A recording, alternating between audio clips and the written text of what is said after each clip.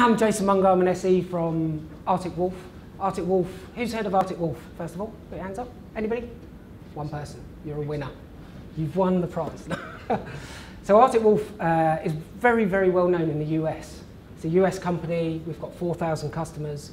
We come to EMEA about 18 months ago, which is why we're not as well known as maybe some of the other organisations that are here. But we're growing really rapidly. In 18 months we've grown to well over 100 people in Europe. As a security company, you can't reference any customers, but we can reference one customer, which is Red Bull. Hence we have Red Bull on all of our slides, who are a customer and a partner of ours, and we sponsor their car as well. So today I'm going to talk about from laggard to leader, how to really transform your security very, very quickly as an organisation, and how we help you do that. But actually I'm not going to talk that much about Arctic Wolf. I'm going to talk more about what we see and some of the trends, so some statistics, some of the normal stuff, and then I'll talk about Arctic Wolf at the end. The reason I brought this with me is because if you come to our stand and fill out your email address and name and put it in our bowl, somebody's going to win this today. So I would highly encourage people to participate and go for this. Right. So let's look at some of the trends that we're seeing in the market that I guess all of you guys are seeing as well. So the cloud has killed the perimeter. We all know about that. We've heard a lot about SASE this morning in the sessions. Exploding attack surfaces, more sophisticated bad actors that are attacking organisations en masse now. And statistic here, 90% of security leaders believe that their organisation is falling short in terms of cybersecurity. I think that's a pretty common thing from customers that we talk to that don't feel particularly confident in how they're defending against cyber. Generally, and I'll talk about this as we go through the presentation, when we talk to organisations, they've bought lots and lots of security tools. In fact, the amount of money spent on security tools globally every year is eye-watering. It's about, according to Gartner last year, it was about $78 billion spent on cybersecurity tools. It's an enormous amount. There's about 3,000 vendors in cybersecurity. It's an incredibly cramped and busy market. And yet, 90% of security leaders think they're falling short, even though all of that investment has been made into security tools and into a number of different security tools.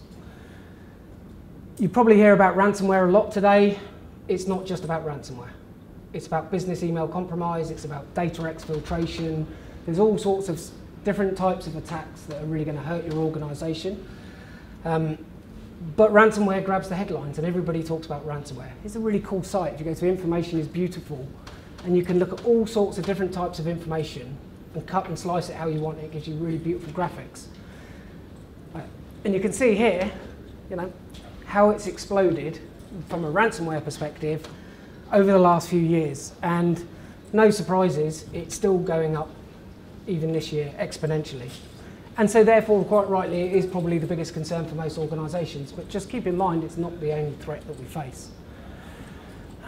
Some of the challenges that we see in the UK market, I'm going to build this slide out, but if you look at the top one, this is probably the biggest point that we see when we talk to customers. 51% of UK firms are suffering from a cyber security skills gap. Not enough people in cyber security. It's very common for us to talk to organisations, we talk to lots of organisations every day, to talk to organisations of a reasonable size, maybe 1,000 users, and they'll have one person dedicated to cybersecurity, full-time. It's even more common that we talk to organisations that say, we haven't got anybody dedicated to cyber, it's a shared responsibility model with our IT operations folk. Most organisations we talk to, up to several thousand users, don't have the budget, don't have the people that they need to be able to do effective cybersecurity defence themselves. It's a big problem. We've talked about ransomware, increasing exponentially. 37% of, as an average increase in cyber insurance premiums. Who's got cyber insurance here? Just a quick show of hands. 3, 4, 5 of you. So under half of you have got cyber insurance. And I guess what those people that have got cyber insurance, you've probably seen your premiums go up. Obviously what happened in cyber insurance was the market rushed in because of the opportunity to make money off the back of cyber insurance, and they got really burnt. The carriers got really burnt because of ransomware escalating like we've talked about already. And then they rolled back very, very quickly. And what they said was, you're going to have to pay more for your premiums, we're not going to give you as much coverage, and here's a really long form that you need to fill out to prove your cybersecurity controls that you have in place, i.e. prove to me that you're not a risky bet for me to insure. And we see that as a driver for a lot of customers to adopt our sort of service, to improve their cybersecurity, to go from laggard to leader very, very quickly, and also help drive down their cyber insurance premiums. And the cost of breaches are going up. I've got another slide on that. This is some statistics from our SOC. So again, I'm going to talk about Arctic Wolf a bit later in the presentation.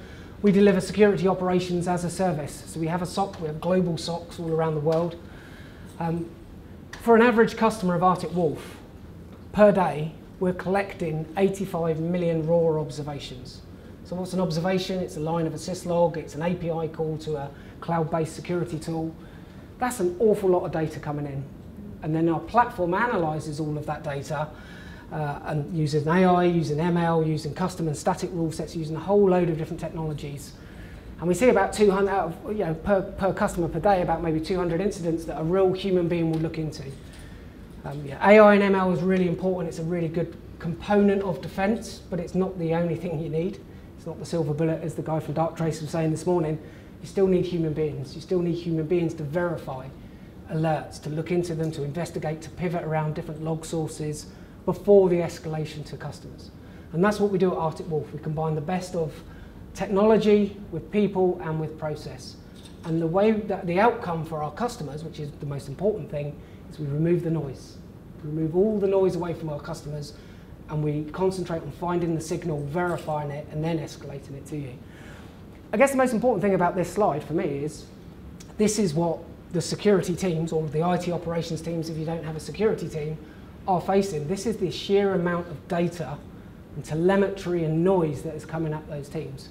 So it's not surprising that most organisations miss the signal in the noise, because there's a real problem with alert fatigue in the industry, where you've got a lot of different security tools, cybersecurity tools on your endpoint, on the network, on the perimeter, public cloud, identity, authentication.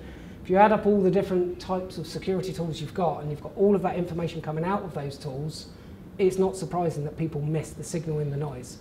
And obviously, again, as I heard this morning quite rightly, the threat actors only need to be successful once. So they're just looking for that alert fatigue, that opportunity to get in, and that's it. So that hopefully puts into context what we're facing as an industry, as organisations are facing in terms of the sheer volume of data that is coming towards us. We have a company in the US called Tetra Defense. It's a leading incident response company. Now, we do incident response as part of Arctic Wolf, as part of our service. So not only will we find a signal in the noise, but we'll also do the incident response for you, work with you, tell you exactly how to contain an incident, plus how do we do the guided remediation afterwards. There's a bit more to it than that, but I'll come back to that later. But the company in the US, Tetra Defense, they work only, when we bought them, with insurance carriers. So all those people that are putting your premiums up, if you had a ransomware attack, a serious breach, you phone your cyber insurer, they go to their panel, they pick Tetra Defense, they're the ones that come in and remediate and solve it for you, do the incident response for you. We bought them as a company, and they give us an awful lot of intelligence, threat intelligence into our platform. Because they're first responders, they are seeing this stuff day in, day out. In fact, Arctic Wolf is seeing this stuff day in, day out. And what we find through real incident response are these kind of four things. Lack of resources to staff the tools, we've talked about that, all of that information coming out and yet not enough people dedicated to cybersecurity. No external scanning, I'm going to talk a bit more about that in a second. Initial access, if you think of the MITRE attack framework and you think of how people get into your organisation, that initial access, people do pen tests maybe once, twice a year. Pen tests once, twice a year is not enough. You really need to be looking at your external environment, because a lot of initial access comes through that. Insufficient cyber insurance, so when they do get hit, they're not got enough coverage in terms of getting that instant response. And the biggest problem for every customer, I would say, and every customer in this room, your organisations, is no real IR planning, no real decent IR planning, and no practicing of that incident response plan and understanding it and testing it. That is the key thing to take away from today.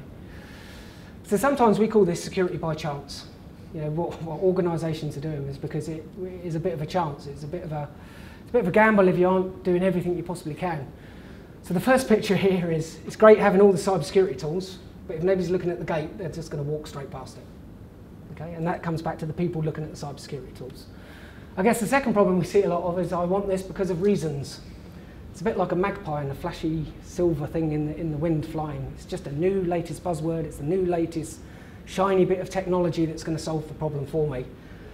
it doesn't often solve the problem. And what actually happens is this.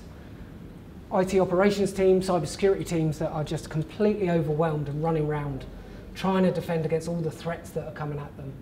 And hopefully that kind of resonates with some of you in the room. Again, going back to Tetra Defence, we did a report. You can find the blog on our website, arcticwolf.com. And we do a quarterly report, or Tetra Defence do a quarterly report on how the incidents they've responded to, how those incidents come about. And you can see here, first half of 2022, user action accounted for 19% of the ransomware or critical incidents that they've responded to. Business email compromise is rising massively lately. But actually, external exploits and external remote access, or external exposure as a combination, is one of the most prevalent initial access vectors that threat actors are using and that we see are being used. For these companies that we read about in the news that are being ransomwared, is because people aren't really fully securing their external defences. And again, I heard a bit more about that this morning. So initial access, the different types of initial access that threat actors will use. External exposure. So the most common known vulnerabilities, we all know about Log4j, and there's a whole list of other well-known vulnerabilities that are being exploited. And interestingly, threat actors are exploiting these known vulnerabilities within hours. Okay, so as soon as the CVEs come out, as soon as a POC for that CVE comes out, they're being exploited within hours, literally. We've got 4,000 customers at Arctic Wolf, so we see this every day. To give you an example, there was a vendor, let's say, a perimeter vendor, I'm not going to say who they were, who had a vulnerability not too far along ago. And it was not really published that well, but Arctic Wolf, we saw 70 people being actively exploited. That's not what the vendor said, but we saw 70 customers being actively exploited. Not affected, there was hundreds affected, but there was 70 being actively exploited. Patching is important, but again, it's a bit like monitoring all your security tools. You've got so much coming at you, where do you start? What's the right place to start? And again, that's some of what we do at Arctic Wolf. User action, generally less reliable than an external exposure to attack an organisation, but high reward. Business email compromise is rising massively. Misconfiguration, small percentage that we see, but it's growing. So cloud security posture management is something that, for those of you that are adopting public cloud, which I'm guessing is almost everybody in this audience, is something you need to look at. Cloud is very easy to consume. It's opt-in security, shared responsibility model. You really need to know what you're doing, and quite frankly, a lot of people have transitioned from the traditional infrastructure to be cloud architects, and you need to do that securely, and you need to know about that information. And then risky external exposure. So, and again, this is what I heard earlier, RDP being exposed to the internet. So I'm going to talk about the top two, external exposure and user action. Root, these are not my slides, by the way. Root point of compromise, or product of compromise. This is what we're seeing out there. So Exchange still leading the way in terms of most critical vulnerability that's being exploited out there in the market, or in the wild. VMware Horizon with Log4j, RDP being open to being exposed out there. This is what we're seeing in Q1 and Q2 of this year through our Tetra organisation.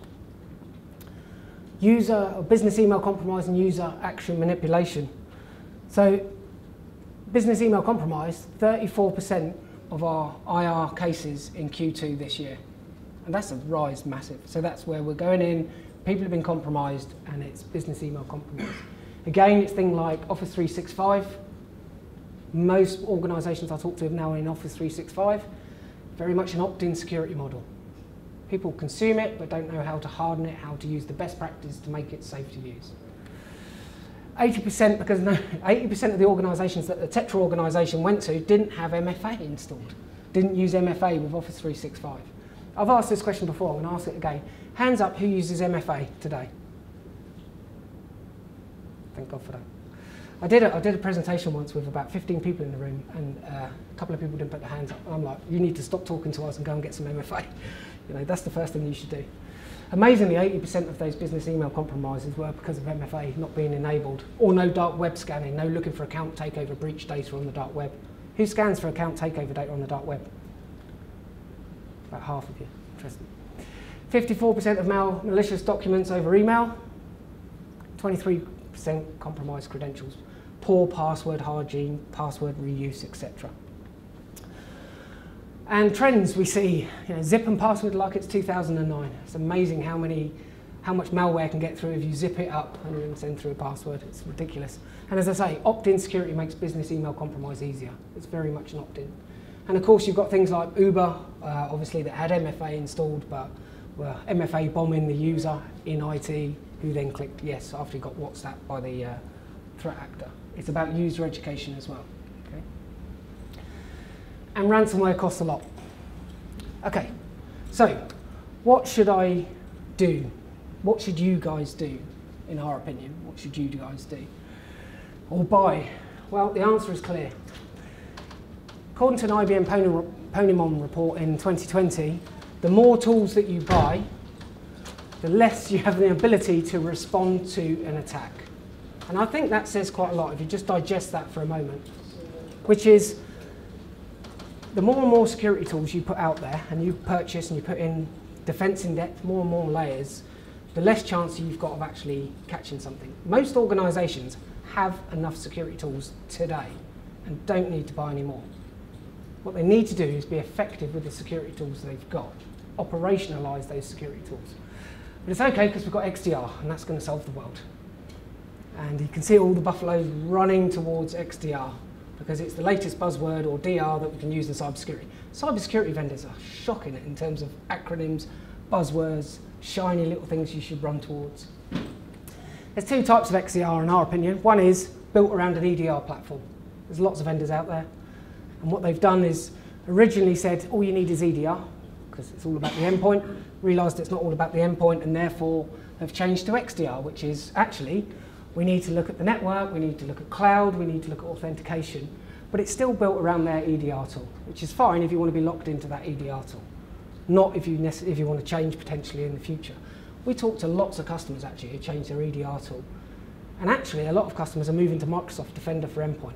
I'm not advocating Defender for Endpoint at all, but what I'm saying is it's a pretty good EDR tool and it's about the ELA for Microsoft. It kind of makes sense from a commercial perspective. Or you can have an open XDR platform, which is obviously what we do. And that has an element of EDR. EDR is really, really important. It's really, really important information that we need when we're doing our approach to security operations. And so we ingest that from the EDR vendors. But we're open. We work with all of the EDR vendors. And again, we want full visibility. In fact, from an Arctic Wolf perspective, our platform is vendor neutral and always has been vendor neutral for the last 10 years. We started from the position, which is particularly, perhaps the harder road to take, that if we have an open platform where we accept any telemetry from every single security tool you've got, you're no longer forced into lock-in or choice or using a particular tool to use a particular service. It's the approach we think is the right approach. It's probably the harder route to take, but it's the route we took.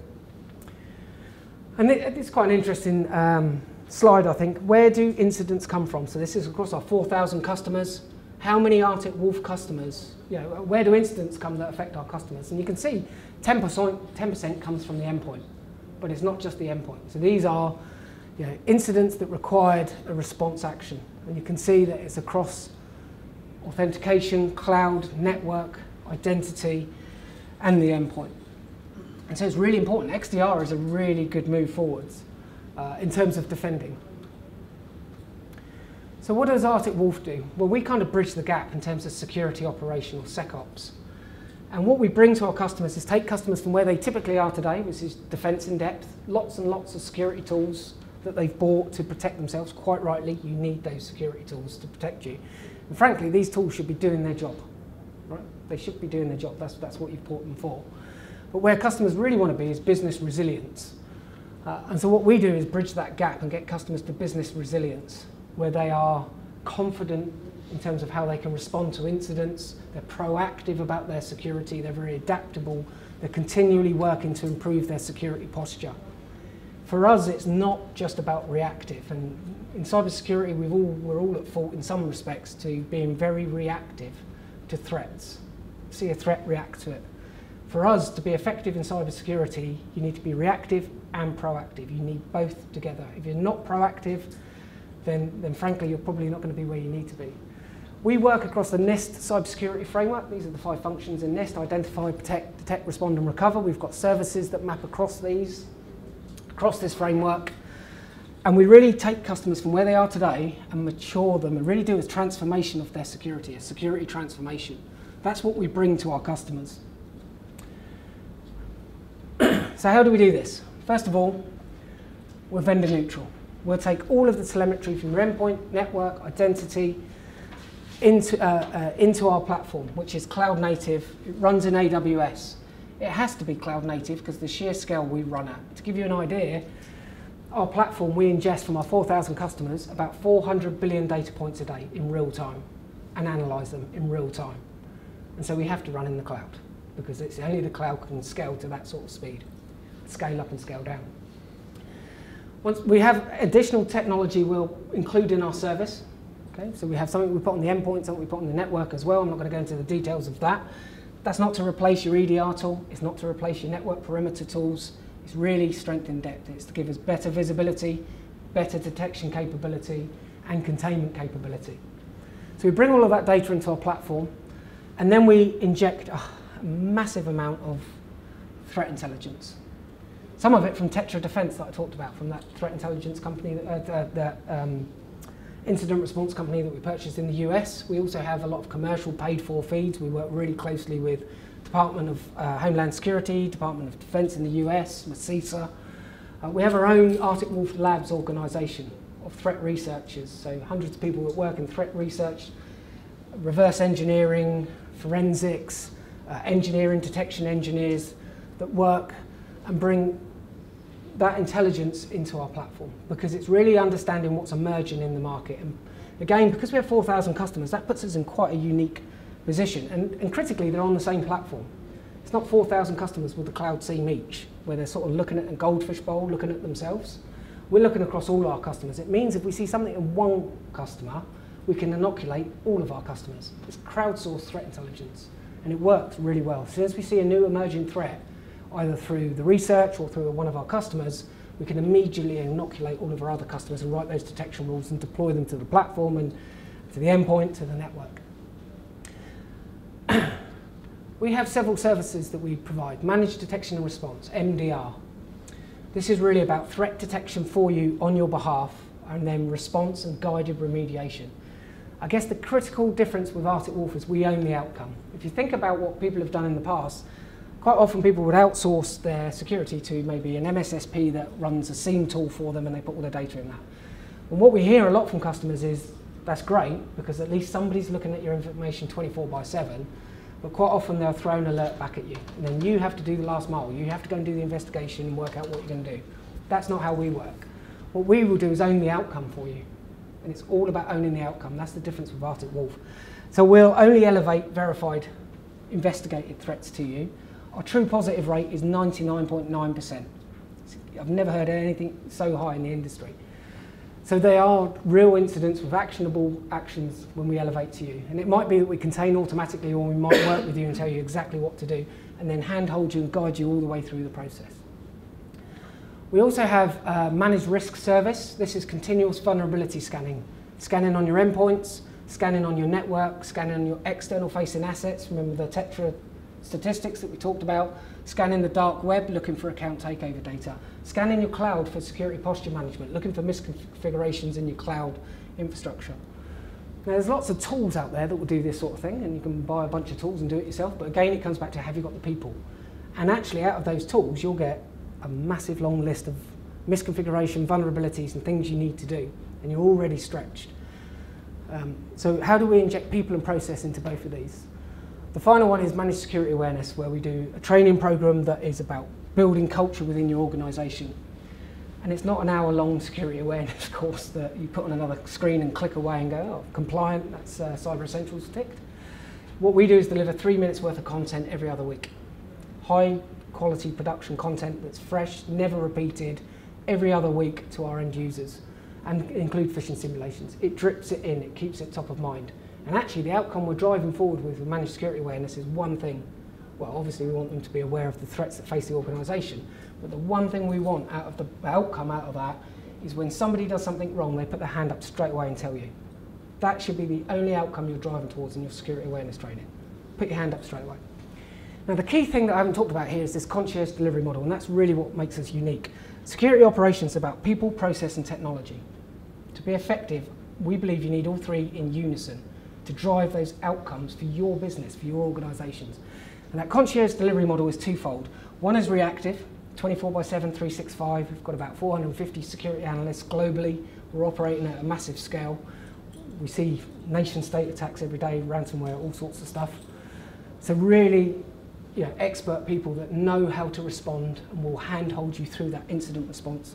The other side is interesting for me, the concierge delivery model. We align every customer their own concierge security team with 2 tenured security engineers, minimum 10 years experience. They've been around a bit, and their job is not reactive. Their job is purely proactive and strategic. They will take our customers on a security journey where we meet with the customer. These are named people that know your organisation, know your business, know your network, know your security, know your outcomes that you're trying to drive towards. And they will build a security journey tailored to drive you to that outcome, which might be reduce cyber insurance, it might be adopt cloud securely, it might be achieve cyber essentials or ISO 27001, whatever that outcome is, we'll build a tailored journey and own the outcome for you. We'll do the work up front and we'll just continually improve your cybersecurity posture. Maybe we'll look at your endpoint, maybe we'll look at your external access, maybe we'll look at Active Directory, maybe we'll look at cloud. We'll build this journey so that we are continually reducing your cyber risk and improving your security posture. And that's a win-win for everybody. It's great for us if you're all secure, and much more secure. And it's great for you because you're more secure and you can drive these outcomes. And that's the bit I think that is really different about Arctic Wolf and incident response. So that concludes the presentation, which is a little bit ahead of time, which is good. If there's only one thing to do today, there's 2 things actually. One is come by our stand, put your name and email address in the fishbowl and maybe win a waterproof Bluetooth speaker, which I guess you could use in the bath. The other is this, check your response. This is our advice. Before you buy anything else, and there's lots of things to buy, before you do anything else, make sure you have your incident response plan, you've looked at it, you've checked it, you've practiced it. It is the most important thing you can probably take away, in our opinion, from this conference today. And that's it. Any questions? Stunned silence, love it. Just wondering, how do you safeguard log data? How do we safeguard log data? Yeah, it's a great question. So a lot of the stuff we bring into the platform is API driven, as you would expect. So things like Mimecast, Proofpoint, Office 365, CrowdStrike, you name it, is all API securely into our platform. Log type, syslog type data, we put something on your network on the inside of your firewall, which has actually got a managed IDS built into it. It's also a syslog target. So you can send any logs you like to that. We'll encrypt them and securely send them up to our platform. And obviously we're ISO 27001, SOC 2, Type 2, etc. If I've got, say, data protection, regulation, that kind of stuff within the log file itself, what do you kind of do to say? If you've got PII information in the log file, if you're sending us a syslog with PII, we'll extract it as much as we can on the sensor, and we're going to tell you straight away to stop sending us PII data. You shouldn't be sending it to us. Really, we're taking security syslogs in, which shouldn't have PII data in it. However, if you had some in it, we'd try and spot it on the sensor as it comes through, as we pass it, and we strip it out. And then we put it securely somewhere else and tell you about it in open instant. Honestly, the problem is that you're sending us PII data. We'll do our best to try and tell you, to detect it and tell you about it, obviously. Thanks. Okay. Any other questions? I mean, you can't help but have some personally identifiable data in file names, file paths, that kind of thing. Yeah, we get usernames, we get IP addresses, we get email addresses. But that is security telemetry versus PII data. It's not the actual data we're taking, it's all the security telemetry from your firewall, from your EDR tool, from all your other security tools that you've got. Sure, so file paths and actions that people are taking will still have like names and stuff on them. But, I mean, which is what you're doing with your EDR tool today, right? I guess. Yeah, so I mean, you can't strip that telemetry out without having an issue. We will get the alerts from the EDR tools to us. We also have our own agent on the endpoint, which gives us better visibility and detection capability, and we won't be picking that data up ourselves. So whereabouts is the telemetry data hosted? So for EMEA customers, everything's in AWS because of the scale we run at. For EMEA customers, we host it in Frankfurt, in the Frankfurt region, in Germany. The reason we put it in Germany was because it's the strongest data privacy laws. So, as we expanded into Europe, it's like where we're going to put, which region of AWS we're going to use, and it was Frankfurt was the obvious one to use. Just to also reiterate what you said about business email compromise, it's just insane. Like, I think I've figured out that you can't, some years ago, that you can't block your business contacts because you still need to correspond with them. So compromising their accounts and sending malicious emails via that avenue is pretty much all I see when it comes to that kind of business email compromise is on the rise massively. All on Office 365. Office 365, absolutely. Lots of people talk about ransomware, but business email compromise is massively on the rise. We see it a lot. Several times a week. Yeah. You need MFA. Even if you've got MFA, you can get MFA fatigue. You know, there's all sorts of problems. Yeah. Yeah. So we integrate with Office 365, with Security and Compliance Center, Azure AD, all of those kind of stuff as well. Any other questions? No? Thanks very much. And yeah, try and win.